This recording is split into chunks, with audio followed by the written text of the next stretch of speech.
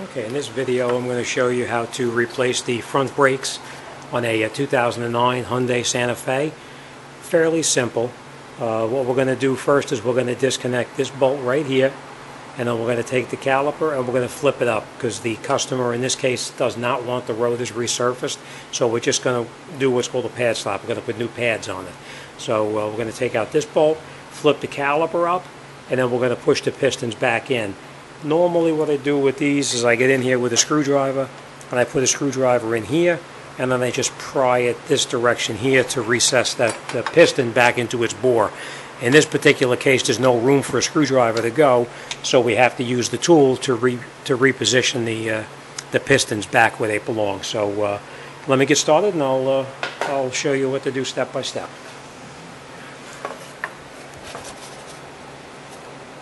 Okay, obviously the first thing we're going to do is we're going to disconnect this bolt right here. And what we're going to do is we're going to take it out all the way. And then we just take the caliper and turn the caliper up. Give a little better perspective on it. And we're going to need to push these two pistons here back in. And the way we're going to do that is we have a tool like this that we push these caliper pistons back into where they belong. So what we're going to do is we're going to grab the new brake pads. We're going to lay it in here. And then we're going to lay the other one in over here. Then we take these and you slide it right in between and you tighten it up. And what that does is it slowly pushes the pistons back into the bore. And you just turn it nice and easy.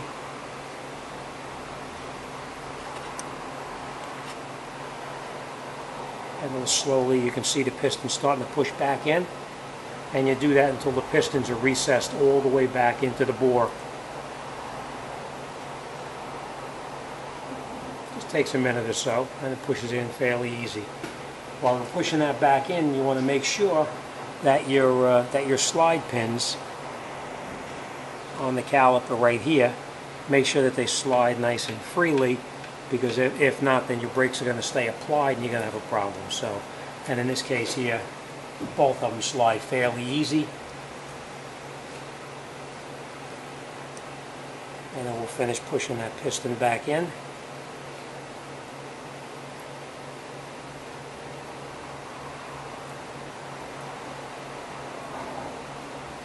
You can do it with the, I like this tool here, seems to work the best for me. Some guys use a C-clamp. I don't really care for it, but this works the best because you can push two pistons back in at the same time. All right, and once you turn them in all the way, you can tell when you're in all the way because obviously it'll stop moving. Then you loosen it up and you remove the tool, and then you take your brake pads out, and then we're going to remove the brake pads from off the rotor. And they usually come out pretty easy, but you can always just get a little pry with a screwdriver and it comes right out. Same thing on this side here. Sticks, hit it, it comes right out. Now, I want to mention to you, this piece here is a disc indicator. When this piece,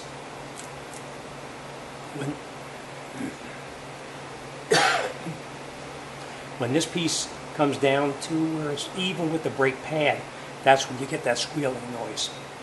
So, right, so that's the indicator. When that comes in contact with the rotor, that's what gives you the squealing noise. Now we have to put the brake pads back in the same position that you took them out. So we know that the outer pad did not have any sensor on it, so we can grab the outer pad.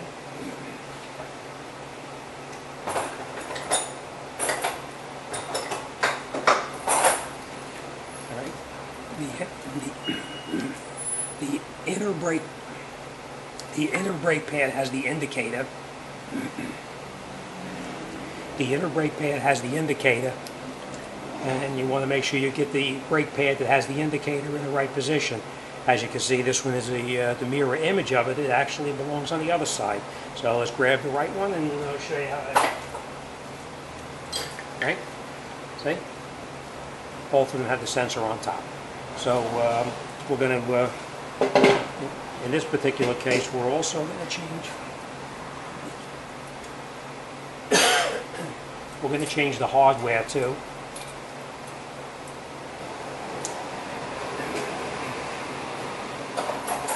When you buy a premium brake pad, they usually come with the new mount, the caliper hardware. You want to try to use it whenever you can, because this gets a little bit of rust inside here, and the brake pad is not going to slide as it's supposed to. So you just took it off like this. You lift it up and out. Obviously, you put the new one back in the same way you just took out the other one.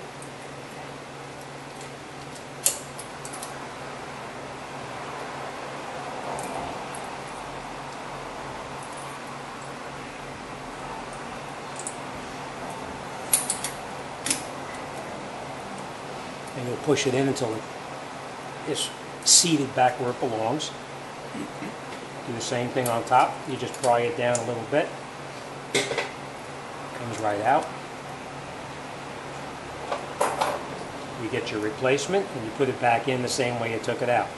Right? This is facing up, so we know that this has to face up as well. Take it and you push it up inside here.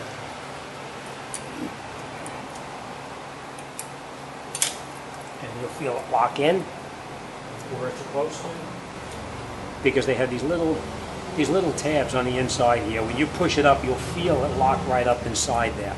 So again, it goes like this. You push it up in place, and then you push this part here up, and you'll feel it lock in. All right. So now we have the tabs in there. As we know, whenever you replace brake pads, most of the time they give you a little lube to put on here to make everything slide. Obviously, you put it on the contact points that fit into that. All right, and you put this in here. The easiest way I find to do it is, instead of pushing it in perfectly flat, just put it in a little bit of an angle, and it just pushes right in there, and you'll slide right in. Same thing on the back brake pad too. We're going to put some grease on the back brake pad, a little bit right here and right there. And then we take the brake pad and you put it back in the way you took it out. Obviously, you know, make sure you watch how you take it out, because it's only going one way. You don't want to try to put it in this way here, because it's just not going to happen. All right? Put it back in the way you took it out. Remember, slight angle. And when you have that slight angle on it, you push it in and you'll feel it lock right into where it belongs. Next thing we're going to do is we're going to take these slide pins and we're going to pull them out. And the reason we're going to do that is because we're going to lube them up a little bit too, so that they slide the way they're supposed to without binding, because if they bind, you're going to prematurely wear out the brakes. All right, so that's nice. And on the upper one, we didn't take that bolt out, so what we're going to do is we're just going to turn the caliper and just turn it and have slight pressure pulling it out at the same time. And then you put some grease on this pin here. Then you put the caliper pin back in up on the top. Slide your caliper down nice and gently. You push in on this bottom slider. You take your 14mm bolt. You screw it back in. You grab your 14mm socket and you tighten it up. Doesn't have to go real tight, just snug. Now, if you're trying to turn this and the whole thing is turning and it does not get tight, then you need to get a wrench, and you put a wrench on here and you hold it so that it doesn't rotate. You just put a socket, whichever size it is. I'm sorry, you put a wrench and you hold it like this, and then you put your socket back on and you can tighten it up all the way.